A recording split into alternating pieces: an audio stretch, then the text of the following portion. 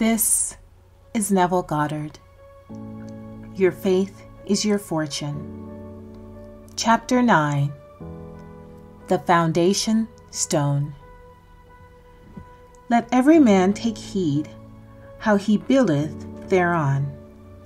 For other foundations can no man lay than that is laid, which is Jesus Christ. Now if man build upon this foundation gold, silver, precious stones, wood, hay, stubble, every man's work shall be made manifest, for the day shall declare it. 1 Corinthians 3:10-13.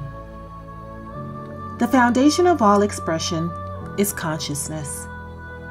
Try as man will, he cannot find a cause of manifestation other than his consciousness of being.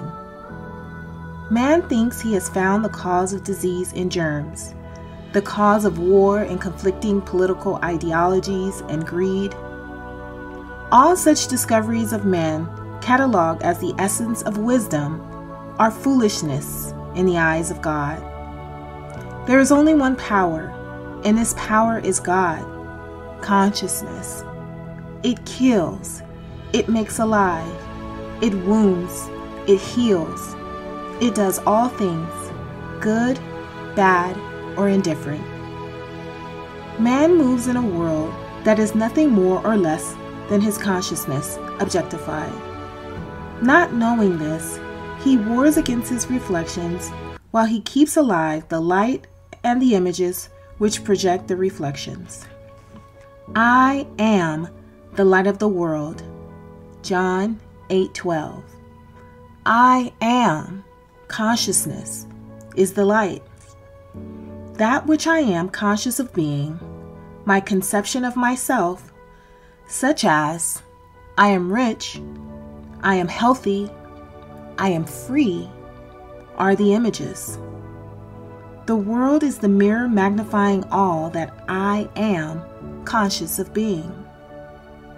Stop trying to change the world since it is only the mirror. Man's attempt to change the world by force is as fruitless as breaking a mirror in the hope of changing his face. Leave the mirror and change your face. Leave the world alone and change your conceptions of yourself. The reflection then will be satisfactory. Freedom or imprisonment, satisfaction or frustration can only be differentiated by the consciousness of being.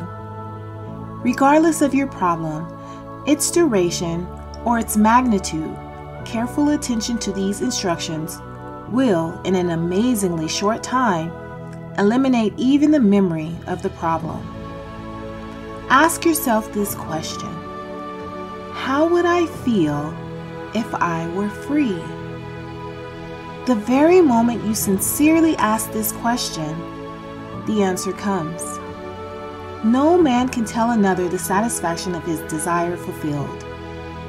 It remains for each within himself to experience the feeling and joy of this automatic change of consciousness. The feeling or thrill that comes to one in response to his self-questioning is the father state of consciousness or foundation stone upon which the conscious change is built. Just how this feeling will embody itself, no one knows, but it will. The Father, consciousness, has ways that no man knows. Romans 11:33. It is the unalterable law. All things express their nature. As you wear a feeling, it becomes your nature. It might take a moment or a year. It is entirely dependent upon the degree of conviction. As doubts vanish and you can feel, I am this, you begin to develop the fruit or the nature of the thing you are feeling yourself to be. When a person buys a new hat or pair of shoes, he thinks everyone knows that they are new. He feels unnatural with his newly acquired apparel until it becomes a part of him. The same applies to the wearing of the new states of consciousness.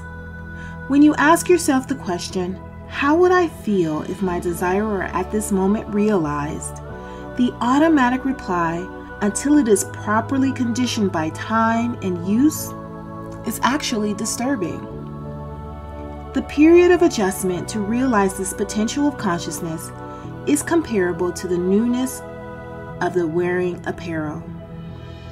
Not knowing that consciousness is ever out picturing itself in conditions round about you, like Lot's wife, you continually look back upon your problem and again become hypnotized by its seeming naturalness. Genesis 19. Heed the words of Jesus, salvation. Leave all and follow me. Matthew 4:19, Matthew 8:22, Matthew 16:24, Matthew 19:21, Mark 1:17, Mark 8:34, Mark 10:21, Luke 9:23, and Luke 18:22. Let the dead bury the dead. Matthew 8:22 and Luke 9:60. Your problem might have you so hypnotized by its seeming reality and naturalness that you find it difficult to wear the new feeling or consciousness of your Savior. You must assume this garment if you would have results. The stone, consciousness, which the builders rejected, would not wear, is the chief cornerstone, and other foundations no man can lay.